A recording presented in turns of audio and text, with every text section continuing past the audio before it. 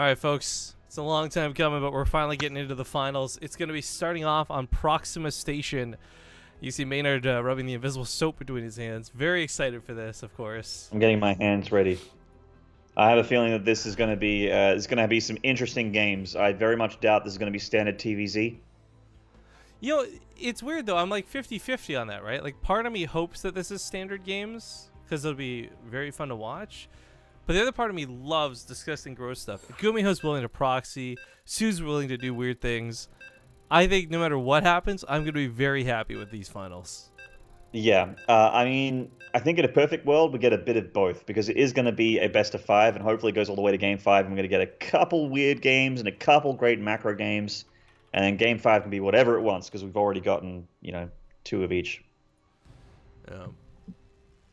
Well, tweets That's are what I'm out, hoping guys. Do me a favor, whether you're on Twitter, you got a lot of followers, little followers, whatever the case may be, hit that retweet button, hit that favorite button, hit that like button, and share with everyone what's going on. As we get into these grand finals for this week's Olimoleague, spawning in the top right, we have the Blue Terran from Storm Gaming, GuMiho. He's allergic to Terrans as well. I don't even know what to do with you anymore.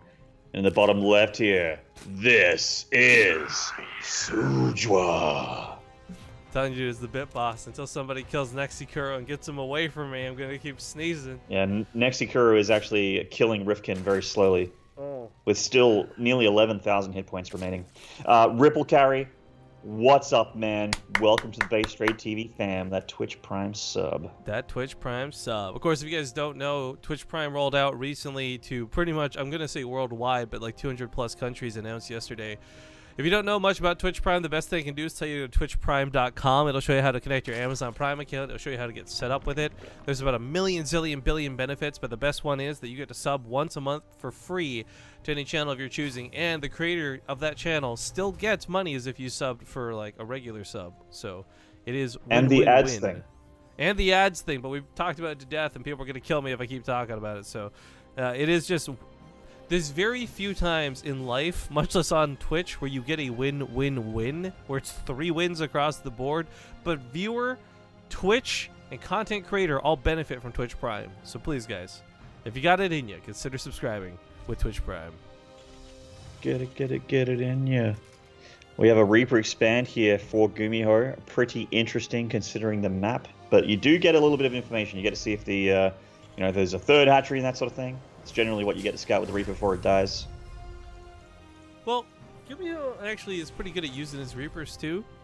I don't think anyone's going to be referred to as the next Beyond anytime soon, but he's actually been very good at controlling this Reaper, getting in, getting a drone kill, leaving, coming back, getting a drone kill, and like over the course of 5 minutes getting like 6 or 7 instead of just like dying for 2. And I like that a lot about him, but one thing I'm kind of sitting on my hands for, and I don't think it's necessarily likely to happen, but GuMiho has actually been playing mech a couple of these games since the patch. And I'm wondering if he's willing or even considering doing that versus soO here in the finals. There is, yeah, I touched on it a little bit when we got on Ascension at Aya, but there is a really sick mech build that Terran can do, which involves a lot of Cyclones, early Armory, and just Hellbats with +1 on that Armory as well. You upgrade those Cyclones, and you make it's very, very, very powerful.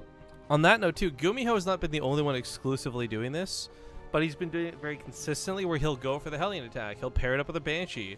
The odd time, he'll elevator them up, but he does seem to be very comfortable opening with the Hellions for this. Yeah, and he is going to open with Hellions again with that reactive factory, and I fully expect to see a tech lab very, very shortly for that starport. Unless maybe medevac, yeah, I was going to say maybe medevac play because there is a bit of room for the Hellions to get ferried into the main or even to the back natural, and it's very, very annoying in the early stages for the Zerg to deal with. Well, whether you're planning to elevator or throw down an armory in timing for Hellbats, the point is you can get a lot done in the early game if your opponent's not ready for it. But soO, like, the biggest thing the Reaper got to see was that soO didn't make a bunch of legs. There weren't like 3 or 4 queens in play. There's going to be now. But there's a lot of freedom for these Hellions to actually get a lot of damage done here. And I'm very worried for soO. Yeah, Queens, I mean, there's no creep connection between the... I mean, there's a little bit, almost creep connection between the main and the natural, but the third and the main are very, very difficult for these Queens to waddle on down there. And if there's a Hellion ferry very far away from these Queens, Well, that's going to be a barbecue drone line. Yeah, so that's going to pick up and go to the main. This will also draw the queens back, giving freedom for the Reaper to get behind this minnow line too, but looks like soO's ready for this. He kind of had an idea something was coming, even though he didn't see it directly, so playing it safe, pretty pull clever. some links back. Clever girl. Bunch of drones coming out here for soO. He feels like he has enough army to deal with this, and rightfully so. He's got a good number of queens. The lings are high enough in count, and he's pressing the Hellions against the wall as well, making sure that they don't have an opening. Oh! Medevac taking a lot of queen spines there, or queen spits, whatever, before they get deflected. There's a pretty nice micro out of GuMiho, but ultimately doesn't accomplish much at the end of the day. What are the queen's attacks called? Acid, Spines, and Talons. Well, Blizzard, you went really deep into the creative budget for that one. Yeah, I can see them giving $80,000 to Chris Metzen to make sure that they get a very, very nice lore name there for that queen attack. Seems like money well spent. Like, there's nothing about the queen that's like acid at all. Why would they be acid spines? Yeah, I mean, the creator of the name was on acid. Got it. All right, check that one off the list. Back at home. Mystery solved. You know, Sim's finishing up. This is not a mech build. It's a lot of extra barracks coming down. But most importantly, the third CC is already done. So GuMiho's not gearing up for like a 2-base all-in. He's actually looking to play this out. Yep, and that's great. That means we're going to have a macro TvZ. We can see that soO is going for the Roach Ravager path here. Well, I'm wondering if it's Roach Ravager, if he's going to throw down Hydras into the mix. Those have become really popular amongst players recently. I mean, he is getting Glial Reconstitution.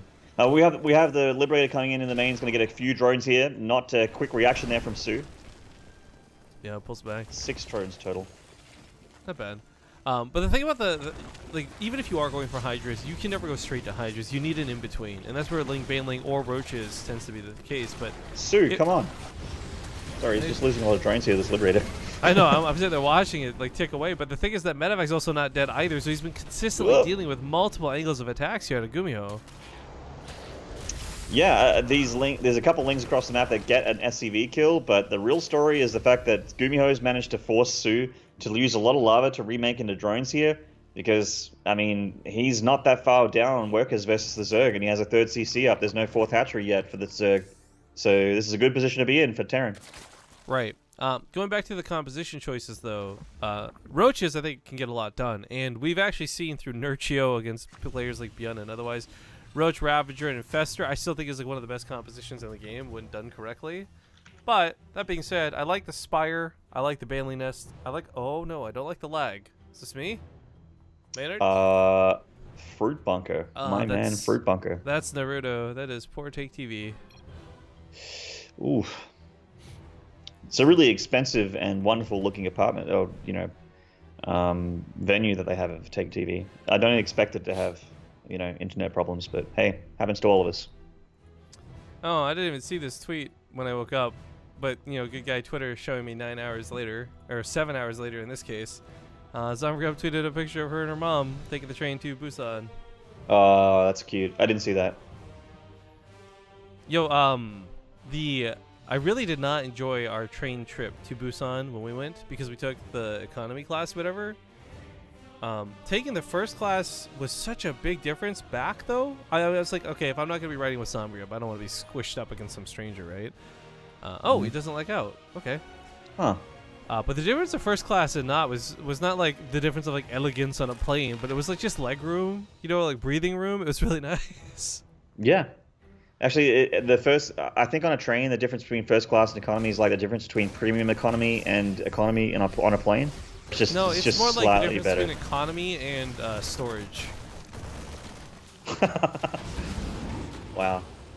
Granted, I've been on 3 trains my whole life. I'm an experienced driver, okay? Yeah, I can tell. We have a deflection here against this fireball. soO's got enough Roach Ravagers to bat him back for now, although GuMiho is starting to pepper in those Marauders. He is getting his 2-2 very quickly here, with the Zerg actually switching over to melee. There's also a second factory coming down, too. This is really important for production for GuMiho. He's waiting for that Marauder, though. Cancels it to just get the tanks going. He doesn't want to waste time with it. I like that. Yeah. Immediately tanks. Obviously, that's exactly what you want as a Terran. You do not want Widow Mines against this kind of army. And, oh, Fruit Bunkers.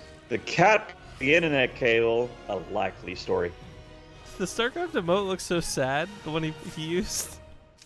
Yeah, it does, doesn't it? The StarCraft emoji. Oh, Bio getting batted away on creep here. Gets deflected by the Zerg, and he got a double drop here heading into the back of the natural. Not a lot for soO, but he is coming in here with a few Banelings. That being said, the drop didn't actually fully unload, so it kind of works out in a weird way. Yeah, I mean, he didn't lose all of his Marines. Some of them are going to live, and it looks like they're going to be able to boost away just in a second or two here. soO's getting the muted production out now, so he's going to have those very effective, you know, I mean, they have to be his answer against medevacs, and it makes dropping a little bit more testy for the Terran. Double tank production here with a ton of bias. It's just straight up Marine tank.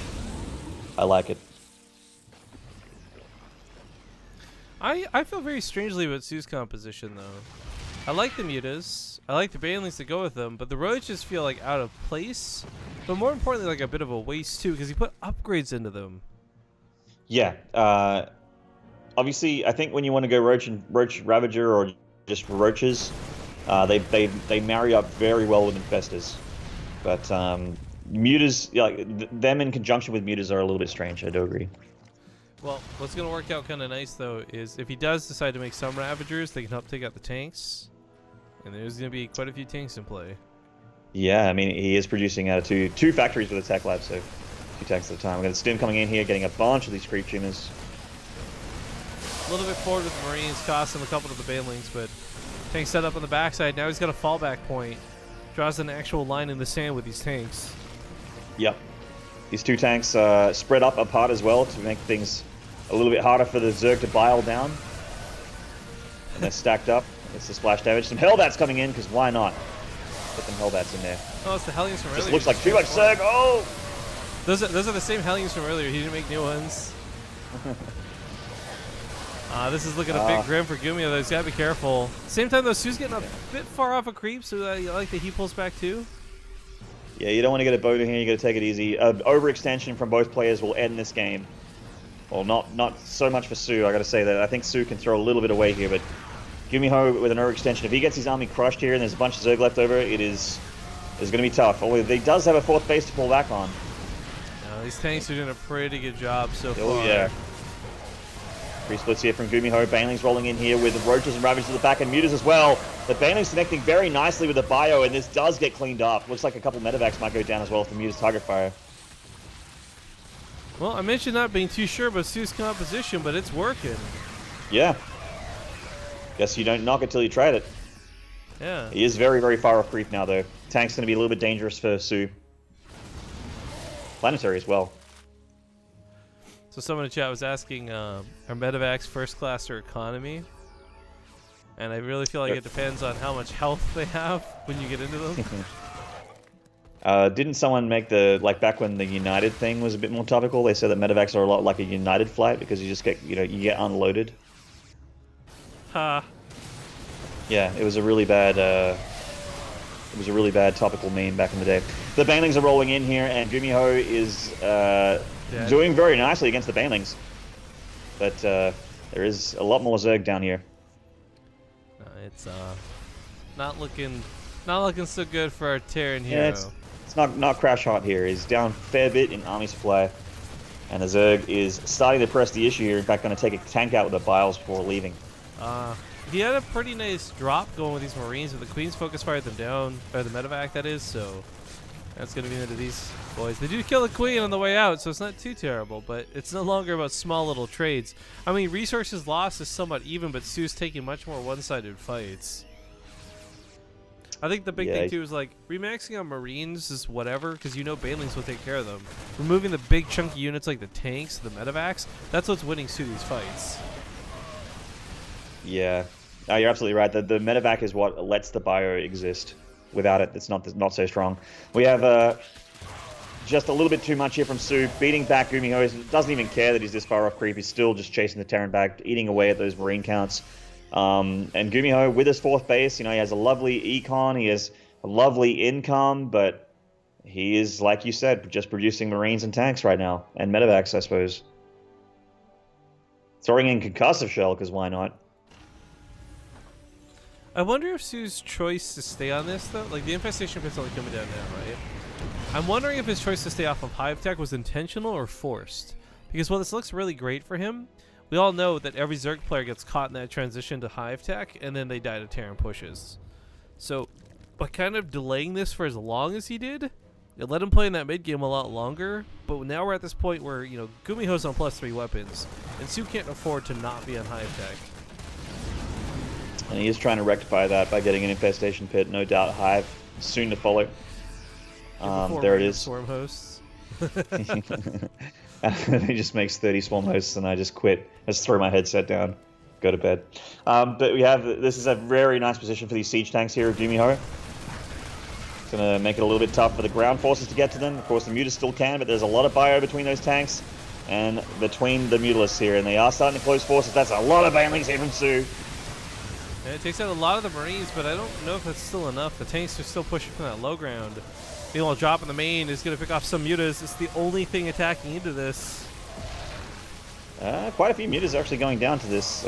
Meanwhile, this hatchery at the gold is going to get targeted down by GuMiho. And the hatchery at the top being dropped on as well. You know, soO's still sitting close to max, so I'm not worried for him just yet, but GuMiho just got some really good damage done. Something he needed to do. Yeah, he's clawing out of this pit that he's in right now in this TvZ. Wait, did you say clawing? Clawing, yeah. Man, that's not what it sounds like. I'm sorry. Took me a moment to like do the Aussie accent. translation. Yeah, that's like I'm the sorry first for coming. word. I'm sorry for coming where I come from, Rifkin. No, I just my fault. It caught me off guard because I think that's the first word in like years of knowing you. That's like the first hearing you cast, right? It's the first time I've ever been like, wait, what word was that? Clawing. C-L-A-W-I-N-G. That's not what you're saying. I think it's apt. It's apt. Oh, bunch of bio here, tanking that front line, but so many banelings. That said, though, big reinforcement of bio from GuMiho. Somehow, he just keeps taking better engagement after better engagement here. It's not even somehow that crazy, because this was a fight where soO's missing a good chunk of his army. Like, the Mutas weren't with this. They'll kill an orbital, apparently. You get a lot of SCV kills, too. But he had so much of his army up here and not down here fighting. Oh, God, this is devastating. And because of that, now he loses his hatchery, and GuMiho takes this position here. He's on creep. It's a little bit dangerous, but he has so many units. The tank's coming in here. They're not sieged to the top, but they're still doing good damage. If soO holds here with the Mutas, he wins, though, because that was GuMiho's main floated over. That wasn't like an extra command center he had. Yeah, no, and now that the Mutas are here, it's making things a little bit tough for GuMiho. Yeah, that's... The Muta's making the big difference in that last fight there. So he's got a planetary and 2 orbitals right now. This is not a great spot for GuMiho. Lost a lot of SCVs on that transfer, too. The rest of the army's going down. GG. Yeah, I mean, the planetary will stop the ground army, but not the Mutas. Nope, these Mutas don't care about that planetary and how strong it is. In fact, none of the army planetary, does. don't shoot up, son.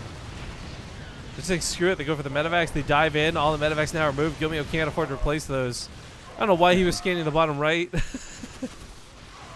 It's just consolidating his loss here, having a look at how many bases soO has. Dude, soO is absolutely won this game. There it is, GG. His APM dipped from like hundreds down to 50. Like, you knew those hands came off the keyboard to type GG. Yep. But all right, that's a very excellent. That's game 1. That's a long game 1, but that's a good game 1. That's gonna send us into map 2 pretty quick. We're gonna play a quick ad break though. We'll see you guys soon for more of the finals when we get back. Alright, we're going to hop directly into the game because we are, of course, still in the Olimoleague Grand Finals. And while we've been talking about all these other wonderful things like Twitch Prime and blah, blah, blah today, do you want to give a final reminder as we get into this game about the Patreon? If you guys want to support this tournament, see it grow bigger and better, or just keep it going, either way, you can get some cool rewards. You check out the Patreon by typing !Oli Patreon in chat. And if you see Olimoleague, if you've got any questions, feel free to ask. Absolutely right. She's a lovely lady, best admin, and this tournament is a huge blessing to the Korean StarCraft 2 scene. In the bottom right here, this is soO winning game number 1. And his opponent, it was a hard-fought game number 1 at that. The red Terran player, GuMiho from Psystorm Gaming. Yep. Sorry guys, there is a zombie grub cast right now. It's just that I'm not wearing makeup. That's the yeah, people are like, Rifkin, don't you want to smash that pussy? I'm like, no. Have you guys seen her without makeup? She looks like she's got dreadlocks and a beard. It's ridiculous. Yeah, she looks like a caveman, and she sounds like the Muslim. I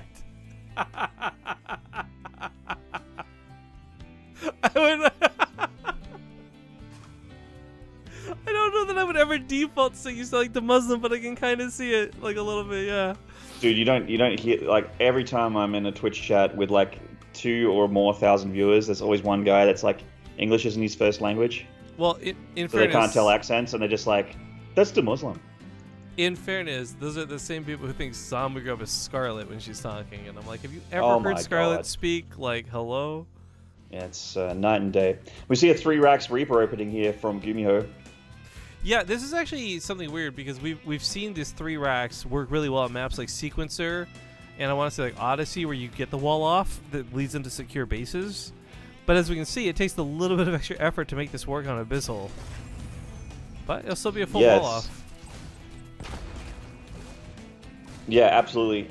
We see that the Lings don't have an opening for a counterattack. I mean, if GuMiho's got the finger on the trigger, as it were, to be able to bring up that depot, there's no real run-by threat. Also, the fact that these Lings need to be here would deal with the fact that a lot of Reapers soon.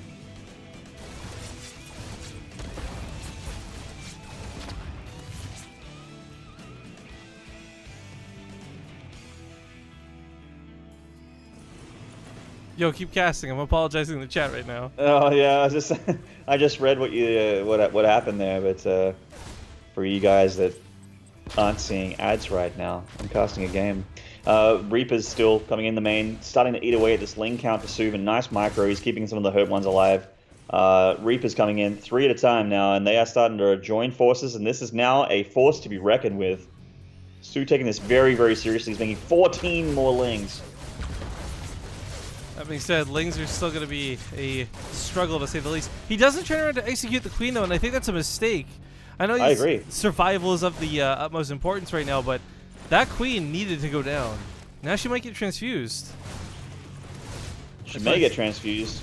I don't know what he was doing there. He didn't throw grenades down. He was just playing silly bugger with the Reapers, I feel. Yeah, now they're very, very damaged. Lings chasing them down, going to pick off a couple more Reapers here. I mean, GuMiho is not Beyond. But, you know, he's a pretty good Terran, but this Reaper opening is starting to lose its teeth. Also, I think by now we're back. I just want to apologize, guys. I hit the ad button at the totally wrong time. My brain is spaced out from just constant sneezing, and like I said, it's a little bit loopy for me. So I haven't made that mistake in like a year. I hope you guys can accept my apology, because we never, ever want to run ads over game time. That was 100% a mistake on my end, and I will do my best to make sure that doesn't happen again. I'm really sorry, guys. Old gravy, baby. You're only human, and you're also full of mucus and whatnot, so it makes things even tougher. This third hatchery getting touched on a little bit by these Reapers. Not using their grenades for extra DPS. The grenades are their survival tool against the Lings and the Queens. There's that hurt Queen taken off. There it is. Got her eventually. I'm like a little bit mad that she wasn't like taken care of better. Like, there could have been a lot more to keep her alive. She could have been a contender. Just one transfuse and she would have lived for the rest of this game, maybe. Who knows? We'll never know now. You know what they say, you transfuse it before you translose it. Is that what they say? It's 4 Reaper production now, by the way. It's the 5 racks. My God. GuMiho has just recently done this too. I can't remember who he's playing against, but he went 5 racks before factory, and even a 3rd CC. So I mean, he's getting the double engineering bays. There's, believe it or not, guys, actual follow-up to this. But for the most part, this is so heavily dedicated. If soO were to crush this, GuMiho would be so far behind. But he's not going to crush it anytime soon. Yeah, it's not an all-in, but it's very, forget what I said. Well, the Lings with a massive surround with the grenades, giving the Reapers a bit of room, but now they're stuck. Well, it's not quite the Beyond Bounce House, but this does still work out for GuMiho. This was so close to being game-endingly bad, though, because GuMiho, for all of his extra racks and all the potential production, has invested so much into these Reapers, and in that one instant, he had lost everything enough to almost even up the resources lost. Yeah, it's a little bit more of an interesting tale now. GuMiho is done with Reapers. He's switching over into his more sensible bio production. He's getting his stem 1-1 now with double engineering bay, and his third CC's up in the main as well. There's a problem with all this though, because like, well, you might have production, you might have Marines, factory's not done, which means the starport hasn't begun, which means medevacs are still like an afterthought at this point. So GuMiho, and I think soO's got to know this too from seeing the dedication, like he knows he has time. He can be a little bit free with the drone right now. I think a much more scared, paranoid, and to be honest, worse Zerg player would be making a lot of lings and banelings and like really worried about this immediate attack coming. But soO's a smart frickin' cookie. He knows he has time to breathe, and I think droning right now was a really smart choice. Yeah, all of his lava for the last like 10-15 seconds has just been spent on drones, and in fact he's still droning. Intelligent Zerg, to say the least. These are going to get hit by the creepers pretty hard if they revive, actually. Ooh. Oh, jeez. Oh man, I don't know if that's just me, but your microphone just went crazy.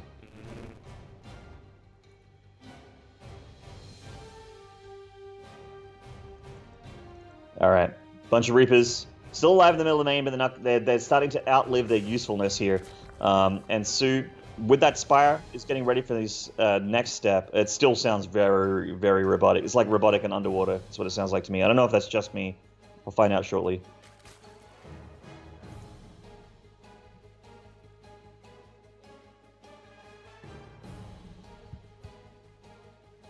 Yeah, the game sounds sound okay to me, so it might be.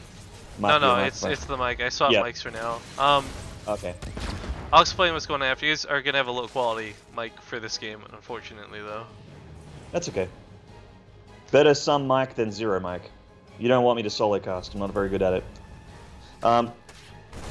So, soO is getting ready for tier 2. The spy is done now. Mutas are about to hit the deck, but there's not even that many medevacs out yet. Like you said, the starport was heavily delayed by a late factory there because of the opening. It only has 2 medevacs out right now, with 2 more about to join in. His upgrade's looking pretty good though. 2-2 on the way already.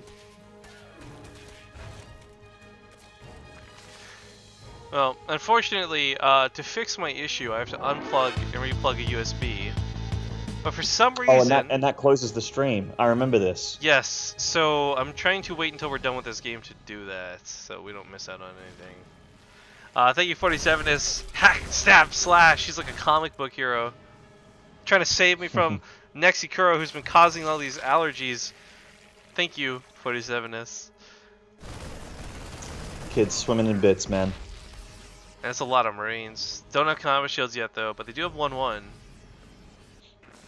Yep. And like I said, 2-2 not too far away as well. For the Zerg, getting +1, or +2 just down for the Lings and the Banes. But the Mutas, where are they now? I haven't seen them yet. He's getting the upgrades for them. Top side. Yeah. They just killed a couple of SCVs, but they're driven off by the turret pretty quick.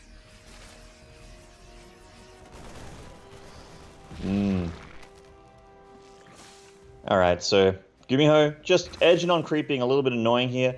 soO pulling a bunch of his army to the top right. Looks like he was expecting something else, or maybe he wants to go for a run by around the bio here. Reaper's still being very effective, actually. That target fire and those grenades actually got a few banelings. It's still very dangerous for GuMiho. He's going to be very careful on this ramp here. A bunch of the Lings actually catching reinforcements. The Muta's taking them out as well. Yeah, that's going to be a problem. Everything that GuMiho has is going to be here. He's not getting reinforcements anytime soon. SCV line actually getting attacked by Lings as well.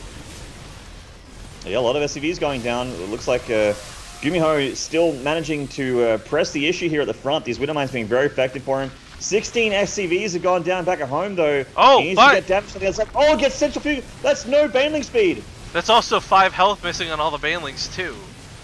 Yeah. Oh, that's. I always forget about that. Look at these Marauders. Oh, they got no problem. He saves them all with a pickup. GuMiho's so sick. Oh, man, that's amazing. And these Widow Mines here. soO can't engage this army with these slow banelings. This is horrible for soO. Like, GuMiho might not have been getting reinforcements, but soO can't fight. Oh, a lane flank from the back. Here come the Widow Mine shots. The banelings finally get some good connects at the very end. still, GuMiho with some bio left over, shreds through a lot of those mutas. There's not much left for soO here as far as army goes. Yeah, GuMiho's finally getting his reinforcements. You know, the Baneling is going down. He also hasn't been able to make new Banelings. It's only Lings. Yep, and that's exactly what he wants with this many Marines here. The Marines have 2-2. The Medevac's out of energy, which is one thing that soO's got going for him, but that's still a ton of stim Marines. soO's going to lose his army here and lose the game. Yeah. No chance to survive. Make your time. Somebody set up us the bomb. GG. Hatchery goes down, mutas go down, queen goes down, soO goes down, and that's going to be one apiece. Alright, so here's where it gets awkward, guys. There's a couple of minutes of delay on stream. If I unplug and do this right now, you'll miss the end of that last game. So either you're hearing this and the stream didn't go down, or I'll be cutting out right around now as I try and time this out. Either way, we'll be back soon, and we'll see you guys in 2 minutes. Alright, well, we should be back. My mic will be working in a moment, guys. I don't have the right one on yet. Just give me 1 second here, because things are getting fixed.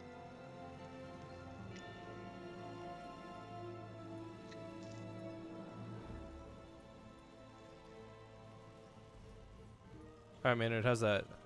Sounds great, mate. It's a headache, but the stream, I'm pretty sure, still took a hiccup.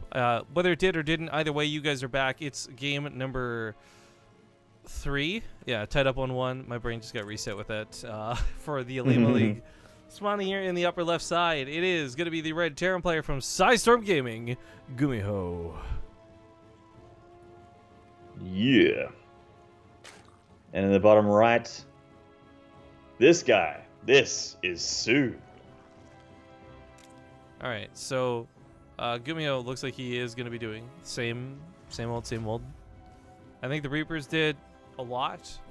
Not in terms of like devastating, that's what won the game, but it definitely screwed with soO. He didn't get away with everything that he wanted to. Having to make that many Lings early on. I do want to note that he was barely keeping up in drones for most of game 2. Like there was never a point till the very end where he was up like 20 or 30 workers. No, you're absolutely right, and that's part of the reason why game 1 went so well for soO. Because he got to that late stage, he got to zerg the map, take the map away from the Terrans, get that creep spread out, and this map with the 3 racks Reaper opening again from GuMiho, there's a few spots here for the Reapers to be a little bit cheeky. Although it's not quite as abusive as a Bristle Reef as far as, like, you know, the middle of the map when they're engaging Lings. But there is still a few spots for this build to work. I've definitely seen it work on this map. Well, like end the game on this map.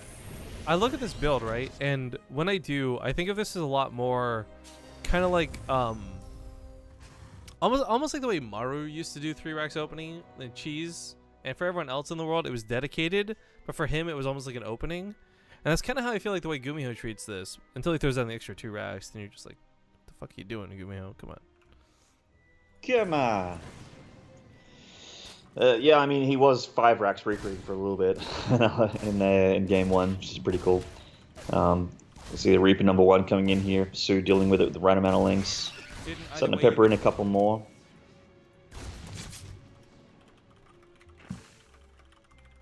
He's not super aware. He doesn't know that this is multiple Reaper just yet, but now he does. So the Overlord sees a second Reaper.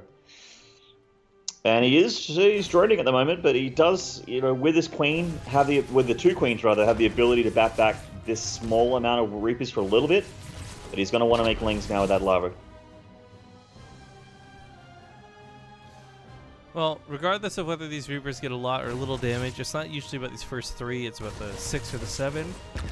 Yeah. Excuse me. That's getting a little low. Yeah. There's no Roach Horn, though. This is what I find really interesting about soO's playstyle. Like, he's confident enough to stay with Lings to make this happen. But, I don't know, even Speedlings, some players out there can just get the perfect grenade hits, the auto attacks are good, and the Lings end up being like a joke at best. So it's really interesting seeing soO's constant confidence in pure Lings, but he does bank up a lot of them from behind. And there's a surprise. He's coming in. Yeah, he's coming in here to try and catch the Reapers, maybe even catch some of the reinforcements. He really wants a big wrap around these Reapers. There's actually not a whole lot of space for them to hide, but they are going to slip away. The grenades keeping them alive for now. There's some Wow, they're going a little bit deep here. There's some cliff for them to abuse, but one gets caught in the edge and taken out. These Lings are down low ground, taking them out. There's no Lings in the high ground, but there are Queens to shoot at them, and another Reaper goes down. So this only starts getting really badly for GuMiho because he did cut out of this much sooner than he did last time, and soO may have been expecting a much bigger dedication, hence so many Lings. Now that GuMiho falls back at home, like, he's still protected behind a wall as long as that depot's up. soO shouldn't really be able to get much done with it, and GuMiho, I think if he starts a third CC, he's going to be in a fantastic spot. Yeah, I agree. Having a starport already right now is fantastic for GuMiho, and he's getting he's getting all these add-ons at the front. I mean, the add-ons are what do you call it? Like a little bit precarious at the front there, but he does have Reapers ready to grenader off these Lings. He's pulling up some Marines as well.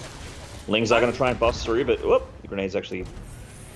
I wonder if he did that on purpose. The depot down with the Reapers, because it looked silly, right? But that may have been like the shoot me instead of or attack me instead of my tech lab, attack me instead of my reactors. Some nice grenade connections there. If you guys are hearing this, by the way, if you wouldn't mind just telling people in chat to hit the refresh button. I know that when the stream hiccups, it doesn't automatically reset, and Twitch is a bit stupid like that. But yeah, this is definitely back live. Like, we're casting this to the end. Yeah, this is live. I'm watching it on my other screen. It's up. It's running. And GuMiho is getting a armory here, so I'm feeling like there might be a Hellbat push coming up here. There's no engineering bay, no upgrades or anything like that, so it certainly looks like it. It wouldn't be a bad way to brute force the follow-up. It's going to be certainly surprising, and if there's no banlings and it's all Lings, then these Hellbats are actually going to be amazing. Far better than Widowmines could ever be. Quite right. And soO droning up very heavily now. He's nearly at 60 drones already. In fact, he's going to surpass that and get up to 68 once all the drones hatch out. That's a pretty healthy economy for the Zerg. That said, though, he is still on pure Zergling until that Baneling Nest finishes. And there is going to be a Hellbat Marine push here. Stim will be a little way off, but Hellbat's still very scary. Saves the Reapers. That's kind of cute. Yeah. Actually, that was cute. That was actually really important. Yeah, the grenades are very good. Yeah. And again, Baneling Nest isn't done. This timing for GuMiho is actually so sick because even if soO starts making Banelings right the second as he is, well, actually, he hides them in the back. I was going to say GuMiho might get on top of them before they even hatch, but he's distracted with the Queens at the front, so he's not looking for them, and there's a lot of Banelings that are hatching on the back side of this. Yeah, these Baneling connections are going to need to be amazing. The Reaper's getting taken out. No grenades from them. Oh, this is bad for GuMiho. Here from GuMiho. Is it enough? Not by the looks of it. Not by the hairs on his chinny chin chin. As he reconsolidates for reinforcements, though, it might be okay. soO's making 30 more Lings, though. It's a lot of Lings. I like these Liberators that are coming out, too. That's going to help a ton. Hellbat's doing a good job against the Lings. GuMiho picking up, getting a hot pick up there on those Hellbats, keeping them alive. But soO is beating back this reinforcements. Just a trickle of Terran units here. And that's just too much. GuMiho decides that he doesn't want to play the game out. GG. Alright, well, it's good for soO. Yeah. Puts him ahead now. 2-1. But it is a best of 5, not a best of 3, so he's got to win one more game to close it out. It'll be GuMiho's map pick. Yeah, this is why I really get fucking mad at this sound card issue thing, because when the stream hiccups and restarts, guys, like, a lot of stuff doesn't come back, and people are like, oh, went from 2,000 viewers to 600, and those are getting accusations of view bots or dumb comments and blah, blah, blah, but it's just unfortunate because we shouldn't have to restart it at all in the first place. That being said, our passion doesn't die, guys. 1 of you, 100 of you, 1,000 of you, I don't give a fuck. We're here to cast some StarCraft and share these games with our friends, and you guys get to join us for that. So those that are still here and still watching, we really appreciate it. But the thing that's most frustrating for me is my XSplit broadcaster shows that there's still 0 viewers tuning in. And, like, clearly I can see on Team Liquid it says about 700. People beforehand, we had about 2,000, I think, before the stream died. And then XSplit shows 0. Like, the inconsistency here is just so irritating. Yeah, it's across all boards. I'm seeing 1,000 on my end for viewers, but whatever. Like Rifkin said, it's the channel started with passion, it'll end with passion. I think like the thing is, all broadcasters know when to be concerned about their viewership, and you'll have people in chat be more concerned than any broadcaster ever has been about viewership, right? Like, I'm thinking back to the days when we go live, like only 40 people are watching. Is this really BaseTradeTV? I'm like, yeah, dude, the stream went live like 2 seconds ago. Calm your tits.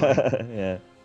Actually, I had a really weird conversation with someone that was trying to ask whether or not, it was one of those people that was like, oh, is it too late to get in StarCraft? Oh. And I'm like, no, no, absolutely not. Like, if you hit the go button and you play a game, you'll find an opponent that's your level, like very quickly. And they're like, yeah, but how many people play the game though? And I'm like, I don't know. Does the player base really matter when you can hit a button and find people? Like, do you need the number? Yeah. And actually, they just needed the number, and I'm like, why do you need the number? I don't know the number. I'm sure it's like 200,000. Maybe play 1v1 ladder. I have no idea, but why do you need this number? And they're like, I need to know. Well, it's funny because I'm glad you brought up the point about you get an opponent fairly quickly. I mentioned before I got like super frustrated at Overwatch and blah blah blah, but one of the things that tilts me is like and this always draws me back to StarCraft. I think more than even my passion for the game does. I go queue for an Overwatch ranked game, and I can sit there from like 1 minute to like 10 minutes, and it's so annoying. I watch a lot of streamers who do CS:GO.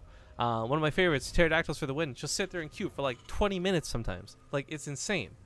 StarCraft, the longest queue I've ever had was like co-op, and it's like maybe a couple of minutes at most. Yeah, I mean, team games is where the queues start to get up there for StarCraft, but even then, it's like 2 or 3 minutes. No, if I want to play a shitty ladder game, boom, I can get there right away. But 1v1 game, less than a minute, easy peasy. Speaking of 1v1 games, we got to find one in front of us. It's the finals of the Olimoleague, and this is actually possibly the last game. As he's on his last life. In the bottom right, we got the red Terran player, GuMiho.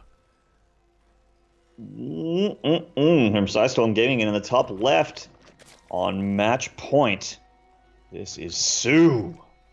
You know, they actually have GuMiho style Sidestorm Gaming hand towels. Yeah, that's so sick. I didn't even believe this was a real thing, and then they gave me one. I'm like, oh, this is amazing. Like it's smaller than like a face cloth, so it's like definitely something just for your hands. In case you get sweaty. Mom's spaghetti, all that. But anyways, GuMiho not going with the 3 rack sweeper this game, and I think this is great because it's not working out for him. I think Odyssey's a map you can get away with it on. Hell, whether it's proxy or whether it's at home, whichever variation you prefer. But it's pretty clear that soO has got not just the confidence, but the smarts, and he's dealt with this now. In fact, even in the game GuMiho won, it wasn't like a clear win because of the Reapers. No, you're absolutely right. It was more about the decision-making from that point on, with like the parade push, the Widow Mines, choosing when to engage, what to engage with, getting the Baneling Nest was huge.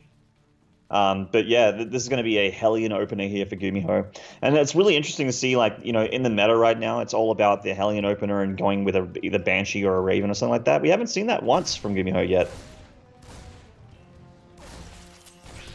I think the Raven lost a lot of its power with that auto turret change. That is true. I mean, its major function right now is, I guess, to like beat back creep and to harass a little bit. But yeah, the auto turret nerf did certainly hit the opening a little bit.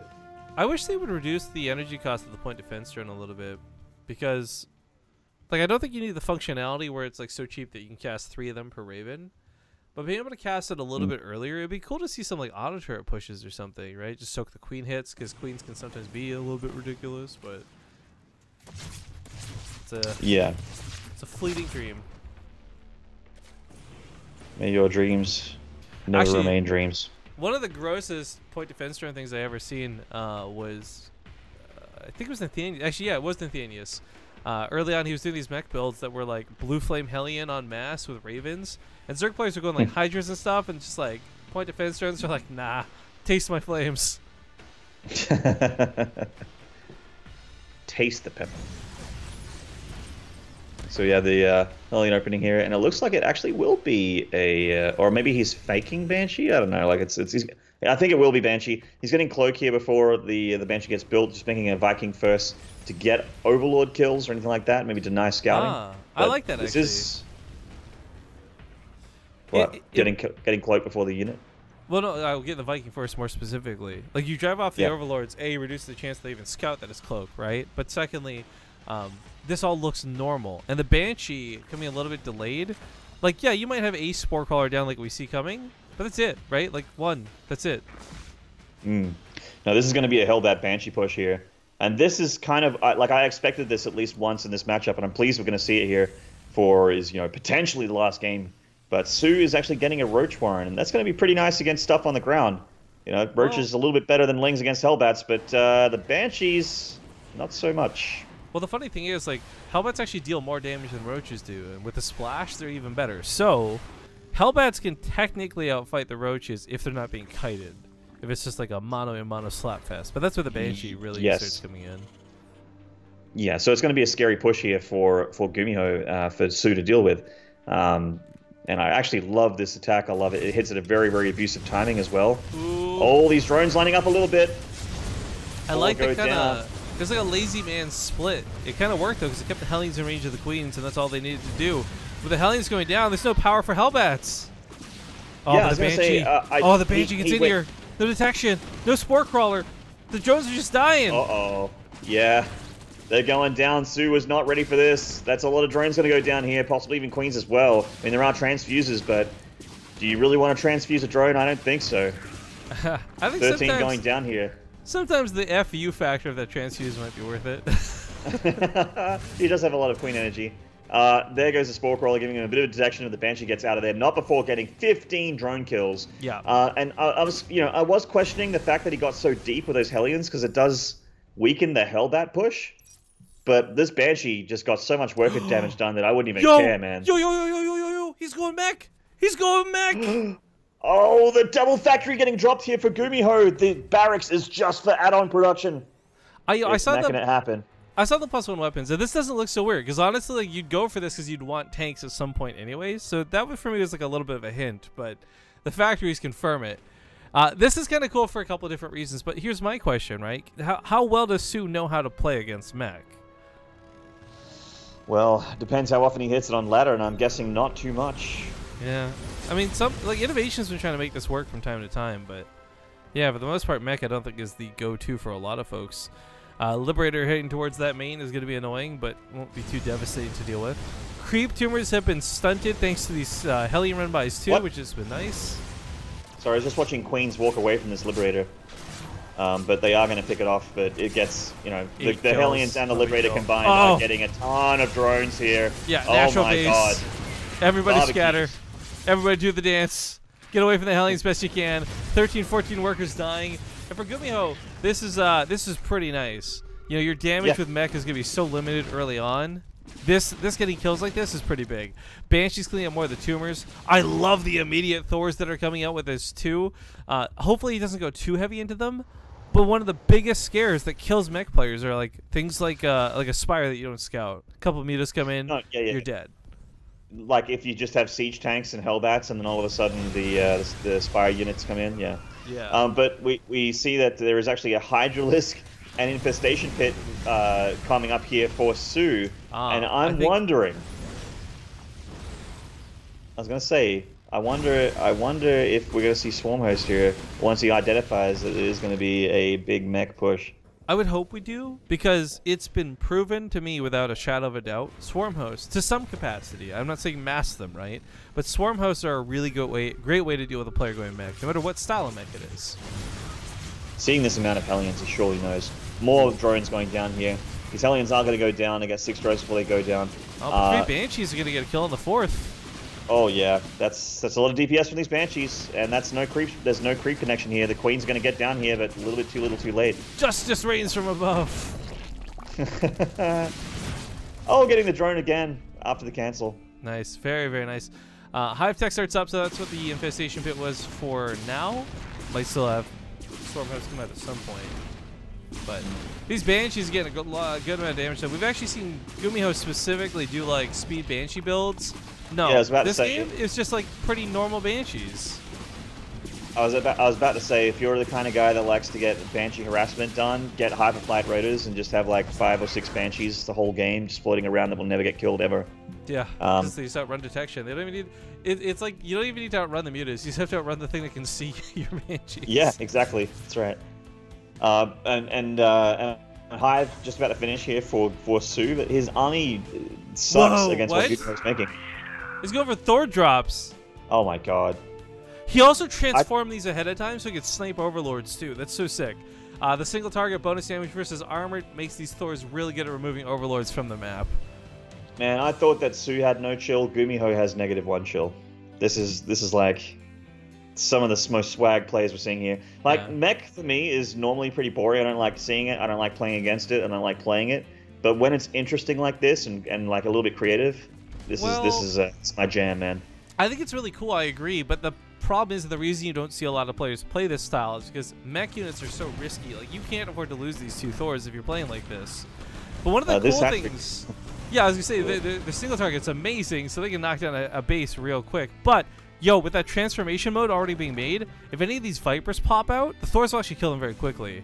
Vipers are armored units. Yeah, no, you're absolutely right. And the Vipers are a very, very good counter against a lot of the mech army, but whoop, big run by here into the the third base, rather. The SimCity might work against soO, I don't know. Blue Flame's not done yet, so this isn't like the craziest drone roast of all time, but this still gets like another 10 workers. I mean, 10's pretty good for a run by. Oh, a few of the subs rolling in, by the way, so we have a little bit of a lull in the action. Yeah, I guess nobody was awake earlier. That's why we had like no sub. We had like 4 subs this whole stream. Feels bad, man. Coming up on like hour 5 of the cast. But thank you very much to XOS Prime as well as Nikolai42. Love you both. Appreciate you. But Hydra Good Roach, one, I think like mono and mono, like just in a head-on fight, couple of blinding clouds, couple of ducks. I think these can take on GuMiho's army. But that's like a perfect world. Yeah. And not all StarCraft games go to plan. No, I'd say more often than not. We see throws and things go to ruin. That's right. But, so it's actually it's a little bit tough and a little bit slow and clunky to move this army back and forth to protect 2 places at once. Well, it but, doesn't need to be fast when he's been constantly Thor dropping the other side of the map and he kills the main. Nice. What a pickup there for GuMiho. Like, we're just touching on that single target damage. To Thor actually, if you don't react immediately to the double Thor drop, it will take out a hatchery very, very quickly. He's got to be careful, though. There's abducts. He can't sit there like this. Or soO can just let him sit there like this. What? There's an abduct. Needs to abduct again, though. He'll kill one if GuMiho's paying attention, but I don't think he can get both. Yeah, he has to abduct again. Gets rid of one of the Thors. That was so stupid. If my maths is correct, that takes out 50% of the damage. But the push from GuMiho has begun. He's going up the middle of the map now. He scans ahead. He sees this army of soO, and he laughs, a belly roll laugh, as this army moves forward. He is going to start pushing this creep back and trying to get to this high ground choke so that soO needs to go into mech if he has to engage it. That extra base armor, by the way, really coming into effect with that Thor. That Thor actually probably would have maybe even died in past iterations of the game. 3 queens did nothing to it. Vikings focusing down the Vipers. This is huge. Yeah, the Vipers get some blinding clouds, taking 5 tanks out of the equation. Yeah, but a lot of them are still enough. alive. It's not enough. GuMiho's gonna break this army over his knee, like Bane breaking the back of Batman. And those Banshees are still alive, by the way, Maynard. What the fuck? Oh man, GuMiho is is literally Bane from Batman 3. Oh my god, okay. At the end there, he pulls the Banshees back so he can focus right on the Overseers so he can bring the Banshees back in. I am just like super creekgasm right now. It's so good. So good. Oh, fan, I can tell. But okay. Good old GuMiho. It goes to game 5. What a fucking shock. Every single match we cast today went to the ace match. And this one will be no exception. You guys are so spoiled. I can't even predict who wins game 5 either. This is such a back and forth series. It's so sick. We've seen those macro games. We've seen the weird games, the aggressive games. Everything that I said for like this series to go as perfectly well as I wanted it to is happening. So all that needs to happen now for it to be a true StarCraft final is for the final game to end really anticlimactically and really quickly. Then we've done the full StarCraft tournament roundabout. You know, Maynard, with this game, yes, we're gonna cast exactly 20 matches of StarCraft today. It felt like 5. I'm having a blast. I have no complaints about it, but it is one of those moments where you're like, damn, that's 20 games. 20 games in like one day. I wonder what would break first. Your spirit or your body? Yeah. Okay, you're in the lobby. That's good to see. Big thank yous to Diasodi. How do you read that name? Diceode. Fuck off, Maynard.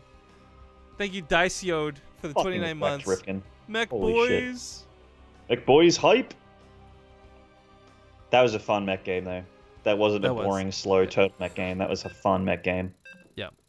Those are the type of mech games that you wish were more common. It would give the other mech games like a better name. These are the kind of mech games that if Flash just randomly turned on a SC2 stream because he was bored, would put a twinkle in his eye. He's like, I consider giving up the Brood War money. I don't think so. As much as a lot of us StarCraft fans wish that he would come back, that's whoopsie daisies. Weird. We don't have the right. It was soO versus Fruit Bunker. Rip Naruto. Yeah, Naruto's not a bad player, but I'm pretty sure soO would have won that one. Yeah, I mean, if I was a betting man, and I would put money on soO to beat Naruto there. Naruto's just like, why did the overlay change? What the fuck? I love it. Lol. All right, well, just gonna quickly remake it. Blood Boil is the only map remaining at this point, because again, well, it might be the advantage of loser's pick most of the time. This map pool only has 5 maps, not 7, so guarantee that this was the only map left. Lazy Burrow, welcome to the BaseTradeTV fam. A fresh new sub, straight out of the subwomb. It's warm and sticky. Warm and sticky. Ugh. Taking his first gasps of base trade air as he comes out the womb. The zombie up curse, obviously. What's the zombie up curse? That we get good games and that they go really long? I don't know if that's a curse. That's actually called a blessing. I think you're getting the wrong word there. Yeah. Plus, we don't need those stupid zombie grub blessing. Got Maynard and Rifkin here. Fuck off. Exactly, right? Super exactly right. Yeah. Yeah. Right? 100%, man. 100, 100. Okay, fire. Well, we got the correct players this time, so it's a good start. But it is tied up 2-2. This is the last and final game in this week's Olimoleague. It's been a bit of a longer cast than average, but that's okay because this is about right for me, and I'm quite content. In the bottom right, we do have the red Terran player from Psystorm Gaming, none other than GuMiho. And in the top left, I'm going to give him my favorite way to refer to him. Again, this is none other than Sujwa. So forever second place, but maybe not tonight. Well, let's hope not. There's a good chunk cash, $100 for the first place prize. But yo, this tilts me so much about the map. So I've got a lot of problems with the map design I'm not a fan of, right? The experimental minerals in the back, you get the extra 2 patches.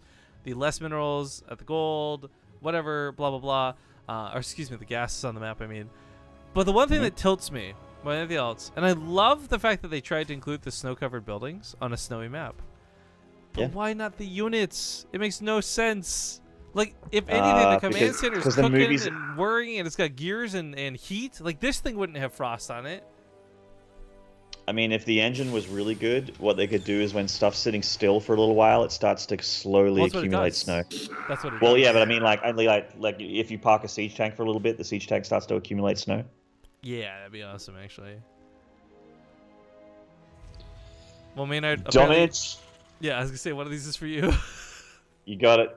You got it, mate. 25-month resub. All yours, buddy. Bruce Moose 96 with the 16th month in a row. Yo, I hope Bruce Moose 96 sticks around long enough to be Bruce Moose 96 for the 69 months shout out.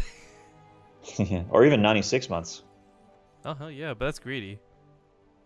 It is greedy, but a man can dream. Jesus, 96 months of sub. That's... Fuck, that's like... I don't even want to think about how much money that is. Also, I don't want to math on stream. I was going to say, forget the money. How much time is that? That's like 6 years, 7 years? No, that's like 8 years. Yeah, it's a lot of years. It's almost as long as StarCraft 2's been out. Someone's going to murder me. No, that's like... That's more than... How much? It's 12 months in a year. Oh god, you're not mathing right now, are you? Uh-oh. You know what? No, I'm busting out the calculator. I'm going to cheat. Alright. 96 divided by 12. Yeah, it's 8. Oh, it's 8 even. Yo, I'm so sick. I guessed 8. What's up? Come at me. You guessed 8. You guessed 8 after you said 7. You're like, that's like 6, 7, 8 years? Yeah. A shotgun did. Shotgun's my favorite weapon in every game, Maynard. Yeah, they're really good. Which, by the way, makes me Especially so sad that there is no, like, I guess technically there's Nova in co-op, but there's no, like, shotgun unit for the Terran. Which blows me away, because, like, every single video game out there, there's a shotgun in some variety when there's guns involved. Mm-hmm. Well, I mean, there's even that song in Wings of Liberty called Zerg, a Shotgun and You. Yeah! And there's literally no shotguns in this game except for the Nova co-op mission. You're absolutely right. Actually, that would be, that would be super sick if you could customize the Marines that you choose to build. Like, either the single target ones that attack really fast like we have now, or maybe ones that can't shoot up, but they can shotgun blast the ground a little bit or something. New tech lab upgrade, question mark? Yo, this is how we save the game, alright? This is what it's been all about. People have been, like, thinking it's all with Zerg and Protoss. No, Terran's not having shotguns. That's the problem.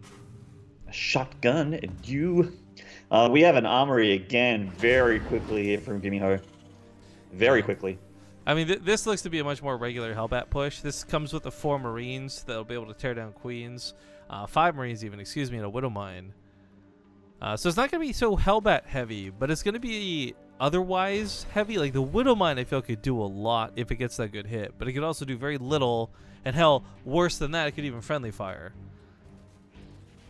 But there's really not a lot of units out right now for soO, and I think that parking here in the mineral line would be great, but he goes right past us and heads towards this base instead. Yeah, where the Zerglings are. Where the wild unloads, but decides thinks better of it. Yeah, topical. Hellions coming in here can deny a creep tumor. Looks like they going to turn into Hellbats and start engaging these Queens straight up. Hit his own Hellbat with the grenade. That looks really funny.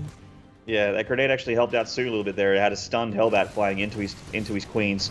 The Widowmine does get a burrow here on the lip. I think it's just out of range of the mineral line, though. Not out of range of these lings. soO with nice micro. Yeah, that was like super last second micro, too. Super. Ooh. Ugh. Guys, it's like hour 6. We're allowed to be stupid. Hey, can I get a ban on CC Geist in chat, now. please? Mods? I don't want to see any Speed Force Memergy in my chat. Oh. Shit's gotten ridiculous. Yeah. Nate's get out of here. Nate's actually killing me. He's killing you softly with his memes. Well, speaking of killing something softly, the Vikings are killing those Overlords, which is really nice. Just removing the scouting potential for soO.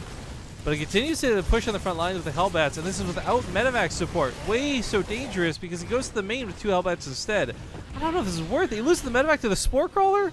GuMiho, what are you doing? No, this is going badly for GuMiho, I think. soO, with these Lings, is going to clean up these Hellbats, and that was a lot of investment there for GuMiho for that attack and not getting a whole lot out of it. Yeah, I don't know, dude. I think going to the main was fine, and using the front as a distraction maybe, but he ended up dedicating with both and losing everything for it. I mean, look at the resources lost right now. That hurts to look at. Yeah, so I don't know the hotkey to look at it, but I can just tell by watching it that was a horrible trade for GuMiho. Horrible trade. Just unselect everything. Just unselect everything? Yeah, and then on the bottom right, it shows the resources lost. Oh, yeah, okay, wow, there it is. I had no idea. I always have something selected. Actually, in fairness, you also end up casting for WCS a lot, which uses the 3.0 overlay. Ugh. Yeah. Also, I never observe my own games. I look onto someone's camera and just sit back. That's fair. Yeah. I got really lazy once I realized you could just lock onto an observer cam. I just sat back in my armchair, put on my smoking jacket, got in my glass of whiskey, and just crossed my legs and just watched it happen. Lately, it's a bit difficult to pull that off, though, with that stupid camera bug that's so annoying. Yeah, it does happen. Like for those who know, I'm doing like a smooth pan right now, but if Maynard's watching my camera, it's like all jittery and shitty for him. Like, yeah. The rotation lock thing, I'd figured out how to fix that though. Bunch of links coming into the middle here. There's enough Marines and Hellions to make sure that gets deflected, but the next stage of the plan here for soO is to look like he's transferring out of Lings into Roach Tech. He's getting upgrades for it as well. This is a really awkward wall. Yeah. I actually really hate this wall, I'm gonna be honest. Yeah, this is a horrible wall. I'd get a production structure in there to make it look neater, but he's kind of committed now that he has that 4th depot. Dude, not even Hodor would keep this wall up. Oh man. It looked like GuMiho was going to get armor for flying units and mech units, but decided against it. So it's like, I feel like GuMiho's freaking out a little bit in this game. It's probably because of the map. Probably just hates the fact that he's playing on Blood Boil. Yeah, I would. It's the only map I have vetoed this season. I hate it. I hate all the maps, but I've only vetoed this one. I've not vetoed anything. Not yet. It takes a lot to make me veto a map. Oh, really? I genuinely don't care because I don't play to win. I play to screw around. But big drop over here in the third base. Yeah, and the Zerg actually catching the Terran in the middle of the map as well. This drop at the third base isn't getting a ton done. It's got 5 drone kills, but it's a lot more Marines here. Yeah, they're not done. They're still alive. He actually ends up having a really great positioning there. He could have stayed all day versus Lings, but the Queens ended up being what drove that off. Gets a couple of kills over here at the gold 2 and picks up to go to the main. So GuMiho is not done with being relentless, but he also is defending at home against the Roach Ravager push, which admittedly is going to be tough. Yeah, there is no siege tank. In fact, there is no factory with a tech lab on it. He's just making Widow Mines against the exact army you don't want to have Widow Mines against. Yeah, Ravager Biles coming in. Yeah. The Biles can kill the Widow Mines. In fact, the Roaches can eat several Widow Mine shots. I mean, if it's A move versus A move, I favor GuMiho's army because of Medivacs and the stim, right? But that's not the case. He's maneuvering on both sides of this. Gold base doesn't end up dying. Lings clean this up, and the Queens come down to push off the Medivac. So GuMiho's now left with only this fight to focus on, and looks like he will push this off, but damn, this was costly for both players. Everyone losing workers through this in the last few moments. Yeah, both players taking a pretty huge loss there. Actually, getting a few of these, these Ravagers on the retreat here is very nice for GuMiho. But I mean, now that I know that I can look at the resources loss tab, this is still quite bad for GuMiho. Yeah. Income advantage too looks a little bit all over the place. GuMiho, you can tell where he's been dropping mules, big spikes, but for the most part, soO's economy was doing well. The fact that they both lost so many workers, though, really makes me wonder where soO's going to be, because he does have a gold. He doesn't need that many workers. The wall's gone, by the way. And there goes that Widowmine shot. The wall might be gone, but the tenacity of GuMiho is not. That's great piles there, taking out the other 2 Widowmines, and that's it for the splash damage of GuMiho's army, and in comes the Zerg! What's up, Terran? But you know what? A lot of the Lings go down right away, and Marauders are left to fire away now at the Roaches. A lot of them are stuck behind the Ravagers. soO is only fighting with like a half of his army. Yeah, a lot of it's actually, where is it? Well, it was literally There's a bit stuck. of a drop in the main. Like, what ended up happening there was like a lot of the Roaches, I want to say like at least 15, were stuck behind the Ravagers, unable to get in range for the fight. Yeah, that choke point definitely made things horrible for soO there, and he takes a really devastating trade, actually. Oh, GuMiho maybe getting a little bit too fresh here. Well, so this is an interesting choice to make a bunch of Ravagers like this, because the Roaches take the bonus damage from the Marauders. The Ravagers do not. That's true. Oh, there's gold hatcheries that can be picked off by a very small force here. Yeah, he's been chipping away at this for a very, very long time, and he finally gets it, which is nice. But that being said, he's still, he was feeling the burn, GuMiho that is, up to this point. But you know what? He's bought so much time dancing around the middle of the map like this. Even if he loses these Medivacs, he's got 2-2 over his opponent, who's still stuck on 1-1. He's almost on +3 weapons at that. And having just knocked down the gold, GuMiho, despite all of the early aggression out of soO, making this look like GuMiho is in trouble, I really like GuMiho's spot in this game. In fact, I'm going to say with that +3 weapons finishing up, he'll start running away with this game. Yeah, it's starting to, like, it's already starting to switch into his favor right now. It's all about GuMiho, this momentum, since taking those engagements in the middle of the map, catching those Roaches and Ravagers in that choke, getting that hatchery kill. He's been making all the right decisions it was very, very, very close to losing this game. Pre-split here at the third base, just in case soO wants to overextend. These Medivacs in the middle of the map, causing all kinds of headaches for soO. This has been like the sniper commando force here for GuMiho. Well, with no Mutalisks, there's nothing to pick them off. Queens are so far back at home, they have to defend. Like, there's nothing to keep It's not even about the fact that they're causing damage. Just nothing can kill them. Nothing can stop them from causing damage. Yeah, But here we go, you're never going to hit those with Nectar Files. soO coming into the choke again. GuMiho still not with any tank production, but still with a ton of bio. These Files will kill the Widow Mines, but it's I love not really about the Widow Mines. GuMiho is playing with almost none of his army. This isn't like unintentional. He's very much trying to keep it so a lot of his army doesn't run foolishly into Banelings. He unloads with the other half of it too. As he pushes forward, it's only Ravagers really that are left. And now GuMiho, he has +3 attack, he has 20 more army supply, and soO is against the ropes. He's still making Roaches and Lings and getting +2 armor for his units against a 3-2 Terran army. I think there really was a point in this game where soO was not just ahead, but looking to push to win type thing. But yeah, GuMiho, like he played this so well. The drops were obviously problematic across the board. He hasn't sealed the deal yet. Like, I don't want to get too far ahead of ourselves. There's a lot of Banelings. There's a lot of Corrosive Biles. But +3 weapons, +2 armor. There's a lot going for GuMiho.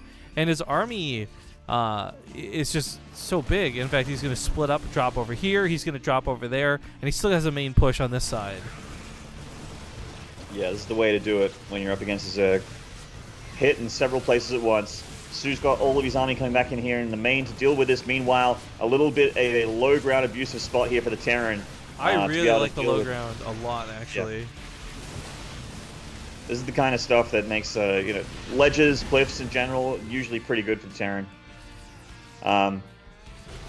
Yeah, and just denying more creep spread here from soO, taking away some map control from this player that's been really against the ropes in the late stages. He's finally getting some spy units. Corrupt is starting to join the field here. I actually really like the Corruptor choice. Mutas, I think, would be picked off very easily, but a Corruptor can float above the army for some time. Yeah. It's armored, it's high in hit points. Damage output's not too bad either. It's just not as fast. Well, those mules, though. A ton of mules just went down that gold base. Well, GuMiho's income is going to spike up 3K at least. Yep, 3.3. Just watch it on the graph. Yeah, soO was 4,000.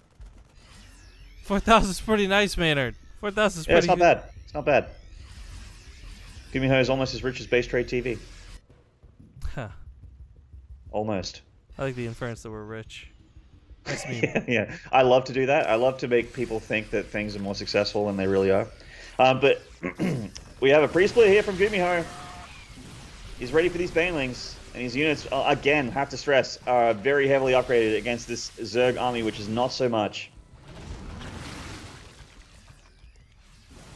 There are a lot of Banelings in play. 28 of them. Yeah, gotta be very careful against Banelings. When the Baneling count just seems infinite, it doesn't actually matter how good your micro or splits are. Right, we're kind of approaching this number, not yet, but even if it's Marauders soaking the Baneling hits, there's so many Banelings that, yeah, the Marauders are gonna die too. GuMiho just spreading out small pockets of units just to chip away damage wherever he can. We split soO's focus a little bit, but yeah, it's a lot of Zerg army here. Both players are maxed out with a pretty sizable and similar bank. I think GuMiho trying to deny bases and take the slow victory is not a bad move. Like, yes, there's a kill move that maybe you go in, but you also risk throwing the game. Whereas if you keep denying hatcheries and killing drones, eventually soO's going to bleed out. Yeah, GuMiho's got this high ground here. He's off creep. He has another pre-split, a ton of Marauders. And just targeting down this hatchery is a nice move from GuMiho. He does get it, and he pulls back to his army. Very smart moves. Very smart way to handle himself here. Control the army is also really good too. We don't see a lot of Marines on the front line, just a couple of them here and there.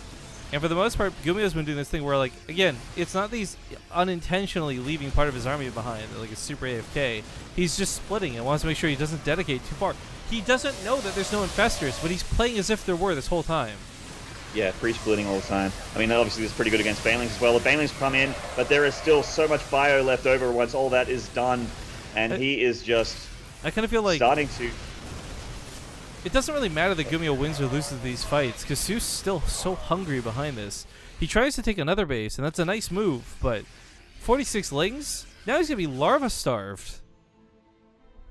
Yeah, it's an interesting choice to just spend that all into Zerglings. The Zerglings aren't super upgraded.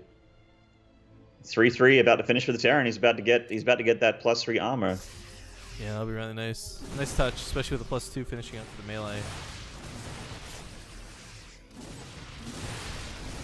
This is the cusp of a big engagement. There's so many corruptors in the sky, and I really don't think that GuMiho is worried about Broodlords. Those are really anti-medevac units is what they are. GuMiho got away with medevacs for so long in this game. Yeah. Yeah, it just makes me think about those medevacs, like that 5 medevac commando squad floating through the middle of the map, just causing all kinds of problems for soO. Like whenever he leaves, the medevacs just hit wherever he's not. Oh, that was an annoying one of mine. So he'll be dealt with though. Nervoth, I guess, got his shirt in the mail. That's kind of cool, dude. A lot of people getting shirts today, which is frustrating because mine still hasn't even shipped yet. But hey, do us a favor. If you guys are getting anything cool base trade related in the mail, always tweet it at us. Love seeing those things. Nice focus fire on the banelings. That was sick. Yeah. That was not like a move. That was focus fire straight up. Comes down the right side too. Gold base gonna die. This army trades out decently. Attack in the north finally gets cleaned up. But GuMiho, he's just not giving soO any room to breathe. Yeah, it's like death by 1,000 cuts here. And the cuts are being made with very scary +3 weapons by the Terran army. The Corruptors are coming in and they're eating these medevacs up. The medevacs do go down. But GuMiho, just with so much bio still alive. Yeah, chasing it's kind and of engaging the Zerg army. With no medevacs in play, soO actually has a much worse army. Consider soO's got like 20 or 30 supply in those Corruptors. Yeah. He's got all Corruptors, and it's not like he can turn them into Broodlords. That's just Corruptors floating around getting killed by Marines right now. Yeah, each stim starts hurting GuMiho pretty bad, but that's going to be it finally with the GGs. This series comes to a close, and we are done with the day. We made it. We did. GuMiho. Congratulations to your GuMiho. victor. Well played, mate. This GuMiho, can he be stopped, guys? He's won the last 3 online tournaments I've seen him make the finals in. He's won them. Yeah, GuMiho is actually super sick right now. Like, if there was, like, StarCraft player stock, buy GuMiho. Seriously, buy. Like, he is... Bye. Out that door, baby. Bye. GuMiho is just seriously winning everything right now. And I expect him to keep playing well, because... what I love about this is this isn't like a fad. This isn't like GuMiho is someone who's come out of nowhere and he's going to last for a day. GuMiho's been playing for so long. He's always been consistently good. It's just lately he's been consistently very good. Yeah. He's just broken through that like glass ceiling of where whatever was holding him back from like the really big wins. And I want to see this translate into the big offline tournaments as well. Yeah, it's one thing to crush the online tournaments, but the big money, a lot of that is in the, well, not only the money, but like huge glory, sponsors, etc. in those offline tournaments. Holy shit! Yeah, yeah, I'm right there with you, man. I gotta talk to you about something after the cast is done, so let's wrap up real quick, ladies and gentlemen. First off, thank you for watching the Olimoleague every Tuesday. Hope you had a good time. Tomorrow morning, I'll be back, probably solo casting. Although, to be honest, if my allergies are kicking in, we will reschedule. But we have the Corsair Cup season finals happening tomorrow, so that should be some good times. Neeb is the only player who couldn't make it because he is going back to Korea, actually, I think as we speak even. So he'll hopefully be participating in some Olimoleagues and BTSLs in the future, but he's unable to attend the monthly finals, season finals. Kind of sucks. That being said, lots of good stuff constantly going on the channel. Twitch making a lot of this happen. Big love to Twitch, so sub, guys. It's the best way to pay them and us back all at the same time. Save esports, save us, save you, pay Maynard, all that good stuff. It covers everything. Corsair is also another big sponsor here on the channel. Click all the affiliate links down below if you want to check out and buy some of their gear. Give us some credit back for it, which is nice. But Maynard, I'll give you the final say-sos after I do one last shout-out for myself. If you guys haven't noticed, I've been advertising this a lot because I've been streaming a lot more on my own channel outside of BaseTradeTV hours, because I've heard your guys' voices over the years. You really don't care if I'm streaming World of Warcraft or other games here on BaseTradeTV, so been keeping that all on my personal channel, twitch.tv /riff_king, so RAF_KING. It's just like my Twitter without the Z, without the Z. So if you guys give me a follow over there and catch me live, I certainly would appreciate it. I've also got some fun emotes too, which you can maybe take advantage of or not. But Maynard, speaking of streaming on a personal stream, sell out, buddy. You got the last 5 minutes here before we take off. Sure. On Twitch TV, Maynard, I'm going to be live in just over 7 hours. to do some Zerg ladder. I'm going to be doing I think I'm going to repeat my scouting focus goal because I didn't have time to make the artwork assets for a different focus goal. So I'm just going to repeat the one I did last time, and it did pretty well last time. So I'm hoping to improve my score there. You can follow me on my channel. Just click on my name in Twitch chat, or just go to twitch.tv/manhard and follow. I have a sub button. If you want to support me, please do. If not, just come on down, hang out, see if you like it, and if you do, follow, do whatever you like. And it's going to be good. It's going to be about 3 or 4 hours of ladder, and then I'm probably going to sleep for the rest of the day because I just haven't been sleeping very well. Yeah, I hear you, man. I've been having trouble sleeping too. Now I'm actually going to try something, guys. 99.9% of the time, we host somebody as soon as we're done. I want to see how the viewership number carries over to a vodcast. So if you guys just woke up or joined us recently, I'm going to rebroadcast/vodcast this Olimoleague that we just finished casting. Even if you know the scores and who won, like every single game today went to the ace match, and there was a lot of very entertaining games. And we had some really good series too. So maybe you'll enjoy this, but if you take off, take care. Either way, I'm just testing the vodcast to see how this works. It's still a new feature. It's 3 days old. I want to say really quick as well, because some people have expressed concern that vodcasting will become too popular of a thing with us. I don't plan to vodcast everything. In fact, I actually talked about this on Nate's stream quite a bit, but for those that weren't there for it, I think community building is stronger than the extra like $7 or whatever we might make in ad revenue from vodcasting all day. So hosting is definitely still a big deal for me. And I think vodcasting helps some people get caught up in things. There's a definite balance, and we're going to look for that balance going forward. But I think it's a really cool feature, and I'm glad we can use it. So again, thank you, Maynard, for joining me today. Big thank you to Akarasi hitting us at the end of the cast. 26 months, this fun cast. Thanks as always, Rifkin. Thank you for joining me, sir. Here for pizza. Oh, fuck, I want pizza now. Thank you for the 2 months. Oh. And that's going to send us off. So, again, we're going to play some commercials at the end of the stream. We're going to go to a vodcast. Thank you guys for watching, and I'll see you tomorrow morning. Bye-bye.